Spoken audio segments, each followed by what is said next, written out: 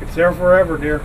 A plaque for Stephen Page, a Marine that passed away last week after fighting for his life for nearly 3 weeks. Page, along with Sergeant Luke Love and Wade Borqueen, were driving in an off-road vehicle on August 1st when it crashed and caught fire on ARABY Road. Sergeant Luke Love was pronounced dead at the scene, and now next to his plaque at the Armed Forces Park in Yuma, a plaque to remember Stephen Page. The only survivor of the accident, Wade Borqueen, mourns for his fellow Marines.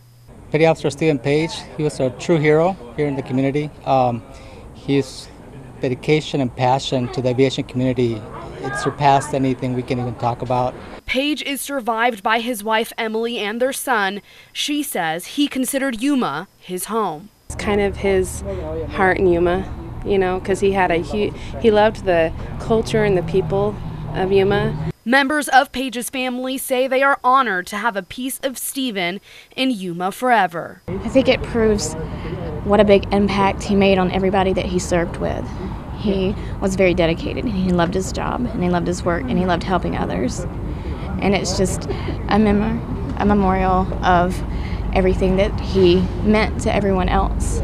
On August 31st, a flag was flown for Page at the White House, honoring him as a member of the Presidential Helicopter Squadron from 2010 to 2014.